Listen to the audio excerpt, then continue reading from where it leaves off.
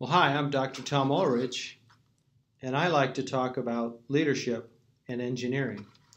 Hey, today I want to talk a little briefly about how conflict erupts. I think there's another video where I talked about kind of the nature of conflict. This one is just how often it starts. And these ideas come from, there's a body of literature called group dynamic theory. So there's been a lot of research, a lot of people looking at how conflict in a group starts. And one of the most common ways is very simple to understand, and you'll see it once I explain it. You see it in the workplace all the time. And for this kind of conflict, what happens is, let's say a typical engineering thing, so let's talk about software testing for an example.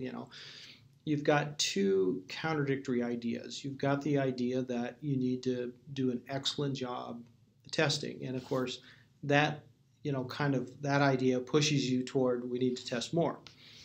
You've also got this idea that, look, we're a business, we need to be profitable, we need to make our deadlines and so on, and that pushes you toward testing less because testing is expensive, testing takes calendar. If you want to get it soon, or if you want to get it sooner, or you want to get it done at less cost, you have to test less. So you see how we have this built-in struggle, and that's just the nature of engineering, right? You always have these trade-offs.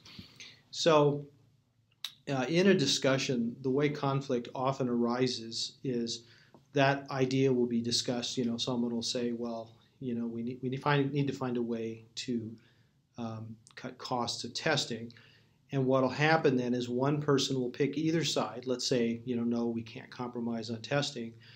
And they will just latch onto that and see it one-sided. The only thing to consider is that we have to test more. We have to, not compromise on safety. What that does from a group dynamics perspective is that immediately forces everybody to make a choice. Am I with this person or without? And see, and that's the true beginning of conflict, is now as the person doing that, you've now put out a, hey, are you with me or against me? And so there'll be some people who are who won't want to be against you, and now they're on your side. There's other people seeing that, hey, listen, there's another side to be considered. And they'll sort of well, for the sake of the company, I got to stand up for that. And all of a sudden you have an absolutely polarized group, and then all of a sudden it becomes an identity issue where I'm one of the ones who thinks that, pick either side. And you see how that works is when you stubbornly, when there's two choices that we have to hold in dynamic tension, and when you say, I'm only going to think about this one, then you've polarized the group.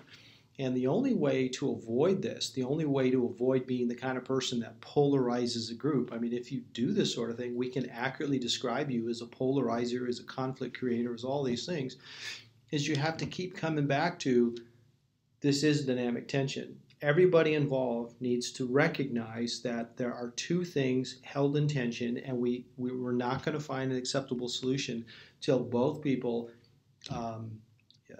sort of buy into the fact that both these things need to be addressed. And you may see yourself as a crusader. You may see yourself as the only person with a conscience. I mean, you more than likely tell yourself any number of stories, but let me tell you the story everybody else is telling. They're saying you create conflict, you're a troublemaker, you're contrary. And so that's the scariest part about this is, we tell ourselves while we're doing this that, we're the one voice of this or that. And the reality is you're just the troublemaker. And at any rate, it can be a tough pill to swallow, but until you make a commitment to not polarize the group by latching on to only one of two things or one of more than two things held in tension, the truth is you're a troublemaker. At any rate, I'm Dr. Tom Ulrich. That's a little bit about how conflict creates. As always, I like to talk about leadership and engineering.